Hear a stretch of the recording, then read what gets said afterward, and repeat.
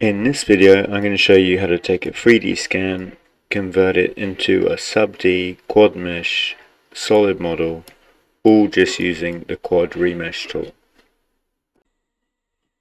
Hello! Today we're going to look at the Quad Remesh tool, which is a tool that optimizes mesh topology, and it does a few other cool things too, like you can create some cool sub-D setups with it.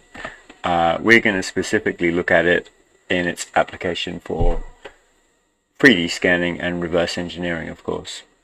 So this is just the help file here, and I've got this mesh, which is a relatively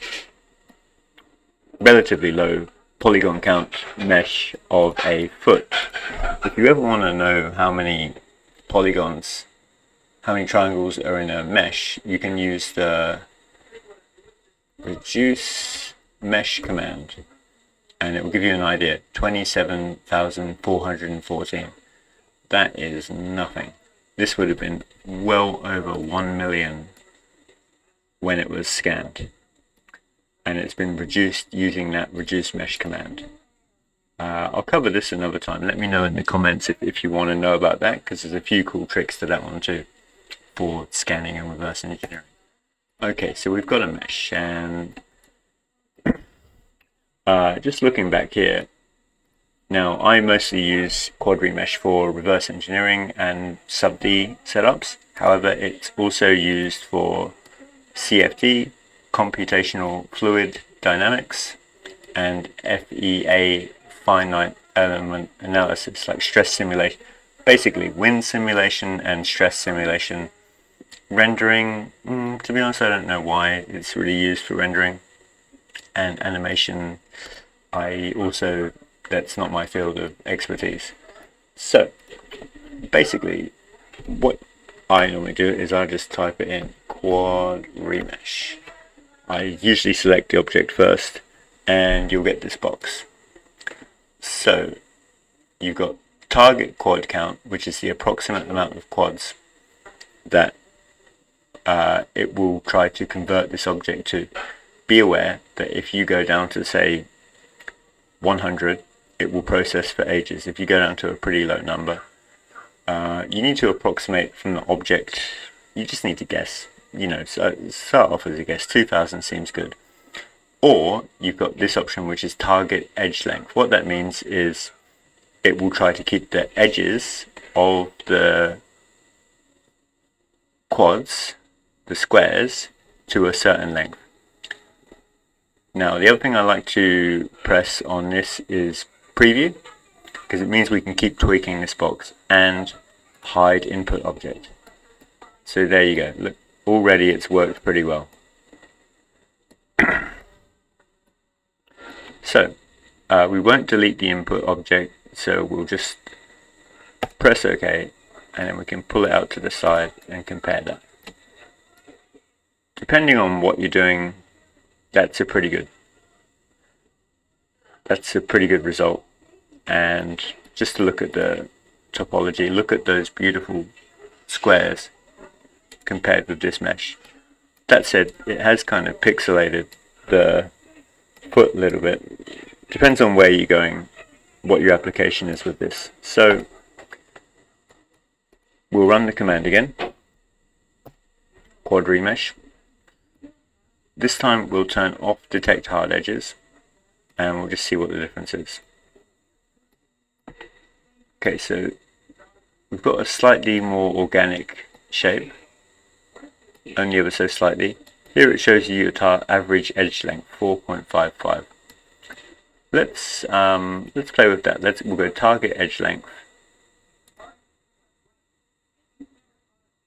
Now, because target edge length is preset to 1, it's actually going to take a few minutes to process.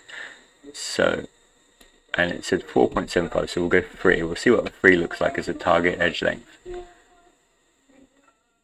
We've got preview and hide input objects, so that is looking great. Okay, let's say we want to make this into a surface model, a NURBS model. So we'll hit OK, and the simplest way to do that is to run the to NURBS command. delete input objects, no, and let's go for it. Okay, so we've converted our mesh to a surface model. Lots of tiny surfaces. Basically every quad on here turns into a surface on here. That said, it's a closed poly surface, which is what you want.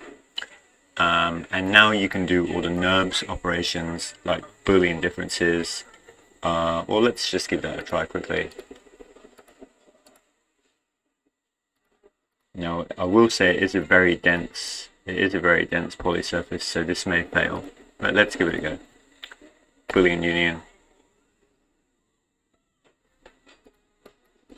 Okay, it worked. Okay. So yeah, that's Quad Remesh, optimizing the quads to a number that's not too high, and then turning it into a NURBS model. So I might just put some text here. Oh, actually I won't bother. Okay. What else can we do with this command? We'll run it again. Quad Remesh. Okay. We'll go back to target quad count, and we'll play with the symmetry axis quickly, which can be a bit of fun. So what we'll do is we'll increase the quad count so it's not having to process too much. That makes it easier because it has to do less calculation around complex areas. We'll go to preview, hide input objects, see how fast that processed, and now let's just for a laugh run a symmetry axis on Z. Okay, well, it looks like a pair of legs. I don't really know what you'd want that for, but you kind of get the idea. You can go on Y. Well, Y didn't really do anything, and you can go on X. X didn't do anything either. Okay, X and Z gives an interesting result. Now, just run that again. Okay, we're target quad count 2500, preview, hide input object, and let's try and convert it to a sub-D. Now, let's say we needed to edit the shape in an easy way, so that would be sub-D. So convert to sub-D, and we'll see what it comes up with.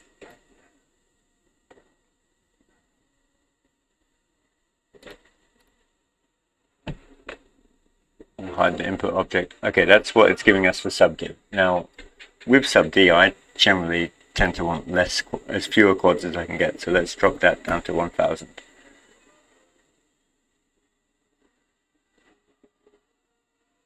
And the computer's calculating.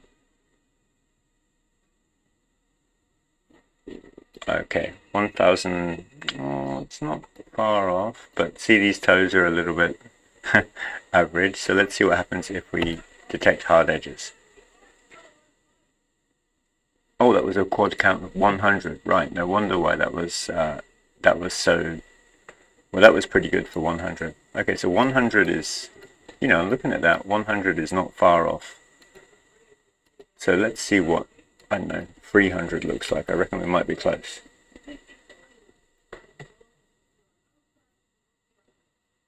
Hey, well, that's looking pretty good. So let's go ahead and select that. Okay, all right, and let's just say that we needed to edit the toes here. Well, you could Control Shift select. Oops, you can Control Shift and select the end of the toe here and just wiggle it up a little bit. There we go. You can make these nice organic changes with the sub-D model. Then from there you can also go to NURBS and create a NURBS model, a surface model.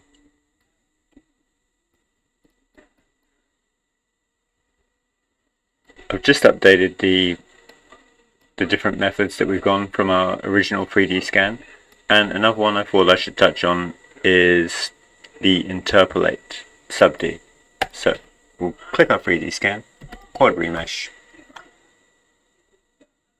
300, yep, same as last time, preview, hide input object. Just wait for that to generate. Okay, now you can see that we're not 100, well, we're pretty close actually. We're not 100% on our scan, so what we can do is make it more accurate with interpolate sub-D. See the difference that made? That dual color means that the two objects are on each other. So interpolate sub-D gets us a bit more accuracy from our 3D scan. Possibly a slightly suboptimal quad flow of quads for editing compared with that, but it may be worth the trade-off. So we'll just move that out, and oops, wrong way around. We'll just move that out, and we'll call that sub-D interpolated.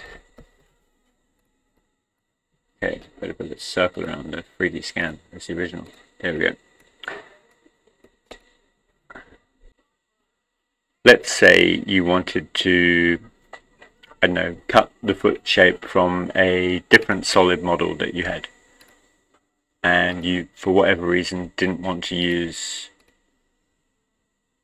mesh boolean. What would be a good way to do that? Well, I think we would go 3D scan, interpolated sub-D, and then we could go two NURBS,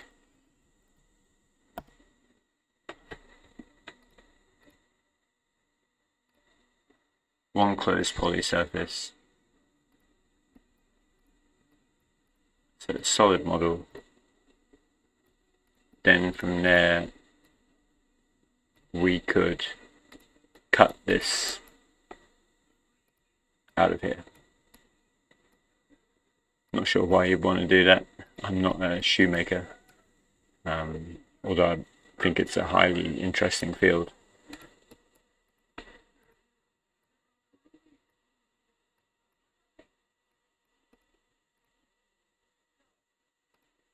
Put in difference, that one. As you can see, that operation worked.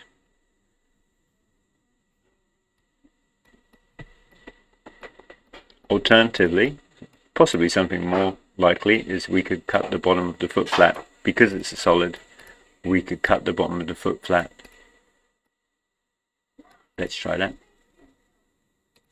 Put in difference. Okay, yeah, I think this is more likely.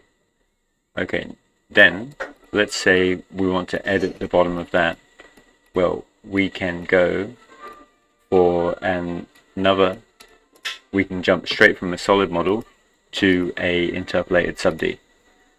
So, Quad Remesh, preview, hide input objects, let's see what we get. We might have to up our count, but we'll see. We shouldn't have to. Okay, let's have a look at this. Alright, that's looking pretty promising, and we may also want to use detect hard edges. And around now I'm kind of thinking, do we want to increase our quad count? Okay, and then we also want to allow the sub-D to crease.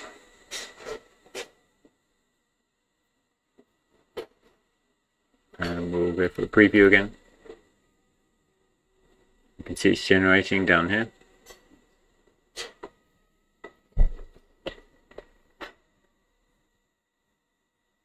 We'll hide the input. Okay, that's as good as we're going to get, unless I'm guessing we up the quad count. So let's go 400.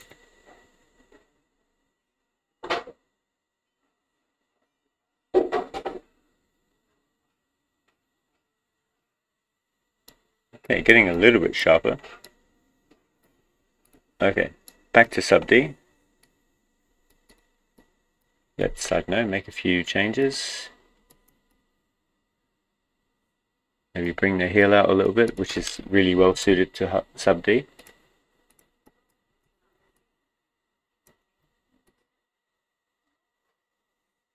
I don't know, just as an example. I don't know why you'd want to do that. Okay, and now we can go back to NURBS.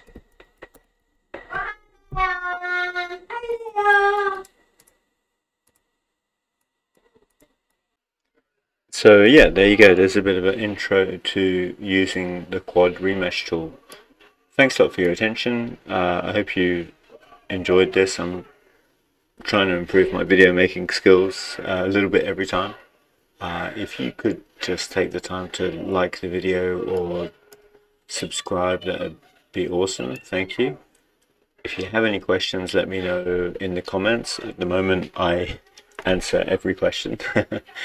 And yeah, once I get better at making the videos, I'll be releasing a course, an intensive course on 3D scanning, reverse engineering, not just for Rhino users, but also for people who currently use SolidWorks, Fusion 360, teaching them how to also use Rhino for reverse engineering. Thank you.